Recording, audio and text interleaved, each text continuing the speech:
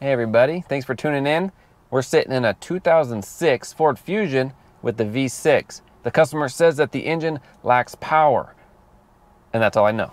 So let's dig in. There is a check engine light on. We'll start it up in a second. Let's go ahead, pull codes real quick, see if there's anything useful there, and then we'll fire it up and have a listen.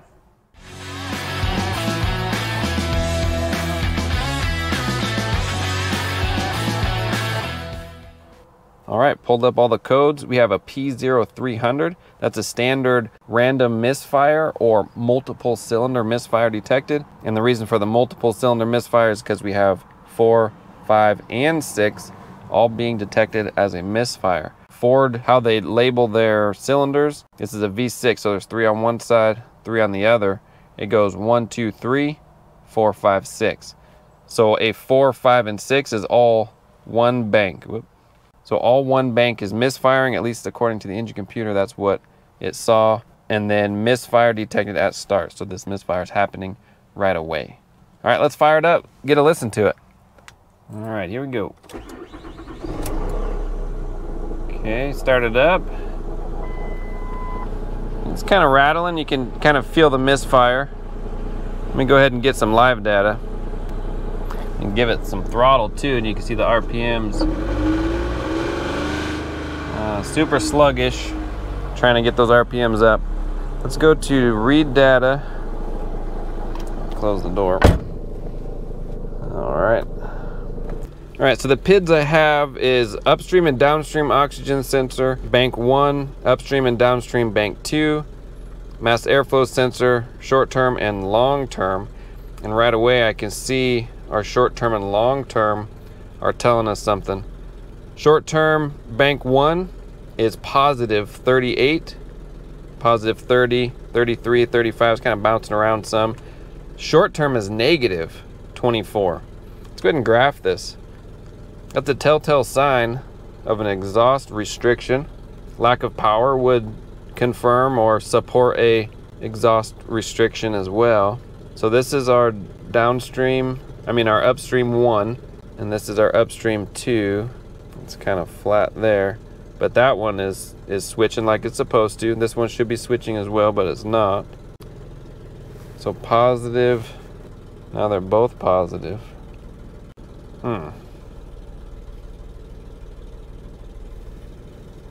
Let's go back and refresh. So yeah, now they're both positive, and they're about positive the same. So that's kind of weird. That's why we collect the data. We can analyze it later. But the fact that they were opposites of each other, and I'll show you that. Let's take you to the classroom real quick, and I'll show you why having the exhaust restricted would cause a reverse or a flip, one being positive, one being negative. Let's go to the classroom real quick. Welcome to the classroom. This is an oxygen sensor. Oxygen sensors are a pretty cool piece of technology, but they only sense one thing: oxygen. That's an important fact to keep in mind. Let's make that full screen. Beep, boop, beep. Starting on the far left, our intake stroke, as the piston's moving down, the intake valve is open, and oxygen and fuel is being sucked into the cylinder. During the compression stroke, as the piston moves up, the oxygen and fuel is being squeezed into a tight little space. Those atoms are bouncing all over the place, heating up. And then, kapaya, the power stroke. That flame forces the piston down. The burning of fuel also consumes most of the oxygen. But even after complete combustion, there's still some oxygen left over. During the exhaust stroke, as the piston moves up, the exhaust valve is open. That oxygen is forced out the exhaust and sniffed by the oxygen sensor. Let's go back to the intake. Let's say we have the perfect amount of oxygen, the perfect amount of fuel. It gets compressed on the compression stroke super tight, but no combustion. Nothing happens on the power stroke. Therefore, no oxygen is consumed, and we have the same amount of oxygen on the exhaust as we did on the intake. That moves out the exhaust on the exhaust stroke, and the oxygen sensor sniffs that. Only this time it says, hey, we got too much oxygen left over. We must not have had enough fuel to burn the oxygen, so it thinks it's lean. But is it lean? It is not. We had the right amount of fuel, we had the right amount of oxygen, just no combustion to burn the fuel and the oxygen. It doesn't sniff the fuel left over, it only sniffs the oxygen, so it's thinking it's lean. What's the computer going to do? add more fuel to compensate for what it thinks is a lean condition. Let's start over. Let's start on the right-hand side, the exhaust stroke. Let's say we have a block in the exhaust. So as this fuel and oxygen isn't burned, it goes, uh-oh, we can't go anywhere, so it builds up, and now we have a lot of pressure. Well, what's the next stroke? The intake stroke. As that intake valve opens up, instead of fuel and oxygen coming in, there's pressure. So fuel and oxygen is actually being pushed out of the intake, back into the intake manifold. Let's say that was bank 1. Well, now, bank 2, intake stroke, the intake manifold now has a bunch of fuel in it, so this cylinder is getting its normal amount of fuel and air plus an additional amount because of bank 1's exhaust restriction. So it goes through the compression stroke, compressing that super tight, and then kapaya, only it had more fuel than it should have, so there's only a tiny, tiny bit of oxygen left over. Because the more fuel it had, the more oxygen it consumes. Now that goes out the exhaust, and the oxygen sensor sniffs that. The engine computer is going to say, hey, we don't have enough oxygen left over from this combustion. It must be running rich, which it is. So what is the engine computer going to do? It's going to take away fuel, giving us those negative fuel trims. So the exhaust restriction causes a no combustion. The no combustion has excess oxygen in it. The engine computer is going to think it's running lean, so it adds more fuel. The pressure from the exhaust pushes that fuel and air back into the intake, getting sucked in from the other side, making it run rich. So that's indicative of like a catalytic converter or an upstream exhaust restriction. So it's doing it again. Why it went back to both being positive and mirroring each other, I'm not sure. But let's go under the hood, let's run some tests, see what we come up with. All right, for our initial test, we have an in-cylinder pressure transducer, and that'll let us know what the exhaust is doing. If there's any restriction, we'll capture it here on the scope. I don't think it's ignition related to have 3 ignition coils or plugs all fail on one bank at the same time and not the other. That's a little odd, but I still have 2 ignition setups. This is the input from the PCM, the switching on and off of the coil, and this will give a coil waveform here of the actual spark event. Again, I really don't think it's related to ignition or fuel for it to just kill this one side. But if it does, like if it's a wire somewhere killing this whole ignition side, I guess that can happen. So that's why we have there. My money's on exhaust restriction, just based on the scan tool data, but let's test it and confirm. So here we are on the scope. There's gonna be a glare. So once it's done recording, I'll take it in the car, remove the glare, and then we can go over it together. So I'm gonna go ahead and 0 that one, start record, start it up. Whoa, so I started recording, I started it up, and this time, you hear that? That sounds like backfire into the intake manifold. So that's a new noise. We got enough recorded, so let's go ahead and shut it off. All right, here we are. Let's zoom in a little. Just on this little spot here. Ooh. Okay. Zoom in one more time. Yikes. Let's get some cursors. And I'll explain this in a second. Let's drop down to here. Then we'll move this one over here. Okay, so this is a compression stroke, power stroke. Here, let's mark the cam. There we go. So compression stroke here. So everything's closed. The valves are closed. Piston's going up. So pressure's going to increase. And it increased to about between 120 and 125. So 123, 122 in there. And then the decompression or the power stroke, but we're not producing power because we don't have the spark plug in. So it's actually a decompression. So that decompression. And then this is the exhaust push. The exhaust valve should be open, and then it should push out the exhaust. Typically that'll be below 2.5 PSI. We are at 85 at the end of the exhaust stroke. Then we have the intake stroke, so the intake valve, the exhaust valve closes, intake valve opens, and then that gets that pull, and then everything closes and then we're back up on our compression. That's interesting that our exhaust, it's almost as if the exhaust valve isn't opening, but it is opening some, because if it wasn't opening at all, then this pressure would be very similar to the 123, because if it wasn't opening at all, then it would be a compression, decompression, and the exact same compression. But it looks like it is opening some to release some of the pressure, but it must be opening too early, closing too early. So there's still some exhaust gas in there when the valve closes. Very interesting. So with this in mind, let me think for a second. All right, so that's a little different than what I was anticipating. I was anticipating a restricted exhaust. Usually a restricted exhaust is going to be around 5, 10 PSI. I've seen some pretty bad ones, like around 15 to 20 PSI, not 85 PSI.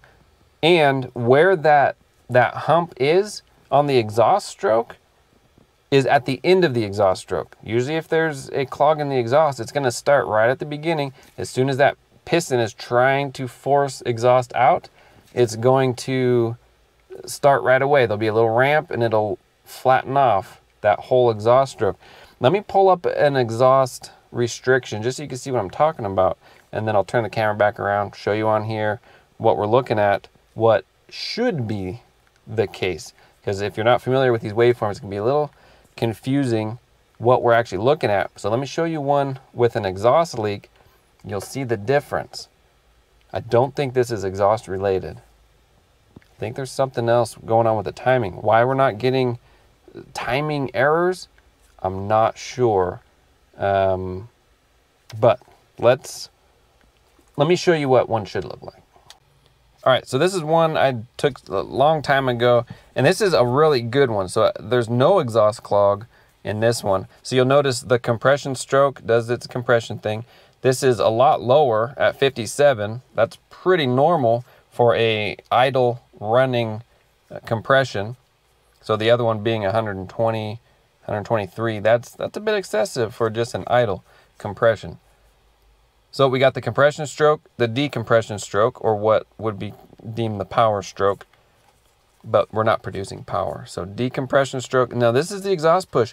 Notice on the decompression stroke, we are around negative 9-ish PSI. So it actually pulls a vacuum. Then as the exhaust valve opens, it equalizes. Right here is 0.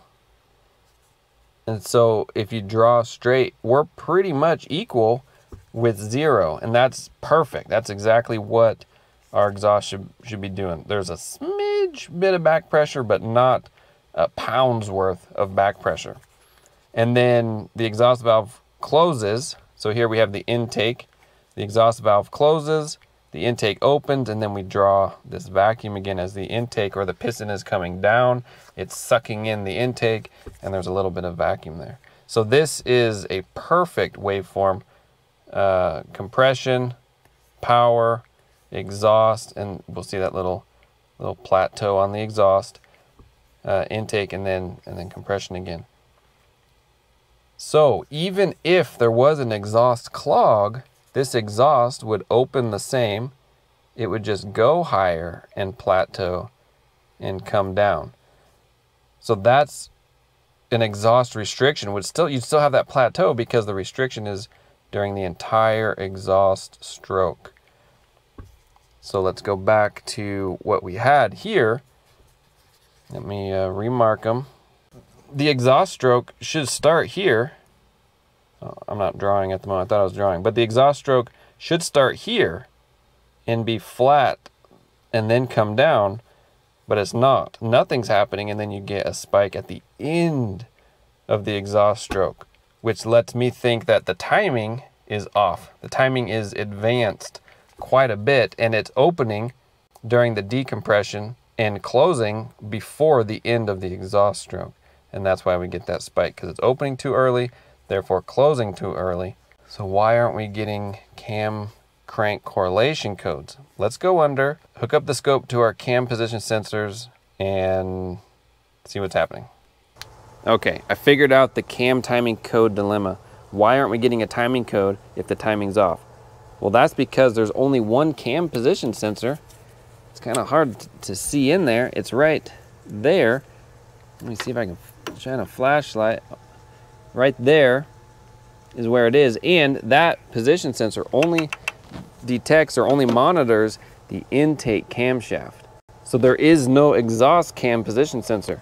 So if the exhaust is off all day long, the engine computer won't even know that it's off. Whereas if the intake cam was off, then it would be throwing a code. Same with the back bank. I was looking, there's a cam position sensor only for the intake, not the exhaust. So there you go. So we can have a timing issue without throwing a timing code. All right, so hopefully this is making sense up to this point. Let me show you the waveform one more time. And because remember we were hearing that kind of pop, pop, tink, tink noise coming out of the intake? Well, let me show you why that might be. So right here, let me pull it down right there.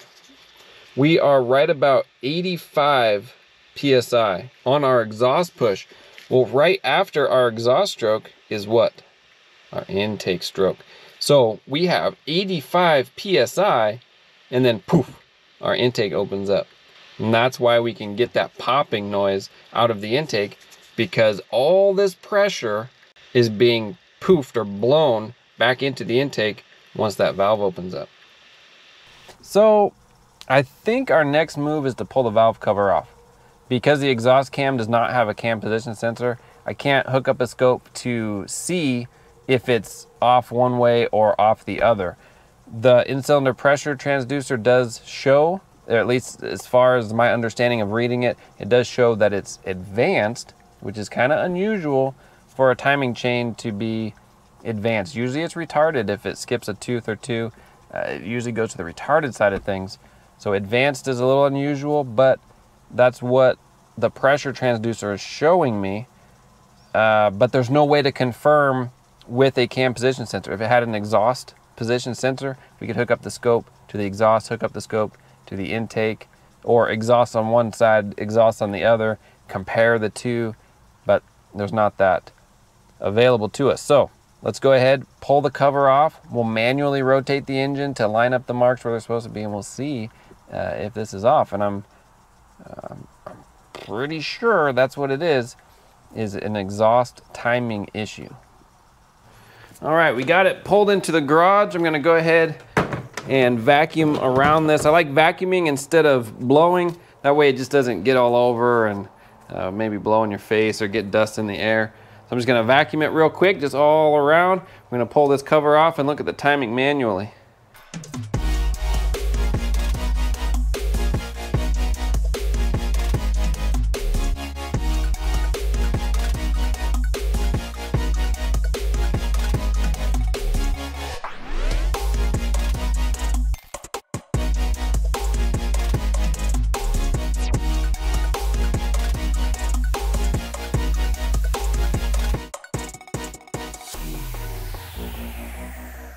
All right, let's see if this will come up. Okay, there we go. Nice and easy. So on this engine, just the intake cam is phased. This is the exhaust cam, no phaser. You see how it's just a regular geared sprocket, where this is nice and thick, has a really big body to it. That's for the phasing. The oil control valve right here controls how much oil pressure comes in here, and it phases the cam retarded or advanced depending on the needs of the engine. And that helps with performance, economy, all sorts of good stuff. So that's great. Now, just kind of looking at the engine real quick, looking at the cams. I don't see anything out of place. All the roller followers are there. Good that way. So let me rotate the engine. I'll probably have to take the tire off. Let me rotate the engine. We'll line up where the timing marks are supposed to go on here. That's a lot of slack. That's enough for it to jump, for sure. But yeah, let me do that manually. We'll get the timing marks where they're supposed to go and see how off it is, how many teeth or how many whatevers that it's off. Cool. So here's a picture of the alignment. It's kind of goofy. If you notice right here, so that's the variable valve timing solenoid. It has this little leg. That dot, that alignment mark, is kind of in the middle of that leg, so it makes a kind of a straight shot. If you look on here, this is the variable valve timing solenoid, this is that leg. So this timing mark should be a straight shot off of that. Let me show you that yellow mark right there. And that's how I have it. If you look, it's hard to see, but if you look straight dead onto it, that's where that is, right in the middle of that leg. Then if you come back, so if that's in the middle of that leg and the intake is right on, the exhaust, if you look, should be pretty much parallel with this valve timing solenoid. If you look, right here is the notch, and then right here is that other dot. So that notch and that dot should actually be parallel with this, but they're not. They're way off. I marked it right here where I think it should have been, and that's 2 teeth off. So we're 2 teeth advanced on our exhaust cam. So I think that pretty much proves it, what we had suspected. Now originally I suspected an exhaust restriction just based on the scan tool data, but once we got that in-pressure cylinder or in-cylinder pressure transducer in the hole, it painted a different picture for us. And here we are pulling the cover off, and we see that our timing is 2 teeth off. It should be right here, parallel. All right, there we go. That is the diagnosis of this 06 Ford Fusion. It took us in a couple different directions. Our initial thought was exhaust restriction, but it ended up being exhaust valve was opening too soon, closing too soon, which did give us a restriction. We still had a restriction on the exhaust side of things, but not in the exhaust. It had to do with the valve. The valve timing was just shifted a little advanced. So hopefully this was interesting. Hopefully our next video will be tearing this down, putting a new timing chain kit, timing chain, tensioners, whatever else is involved. That front cover has to come off. It's a lot of work, but we'll talk to the customer, see if they want to proceed with it, and hopefully that'll be the next video, how to do one of those and then running just right. All right, well, thanks for watching. Hopefully this was helpful, hopefully entertaining, educational in some way. Thanks for watching. Like, subscribe. See you on the next one.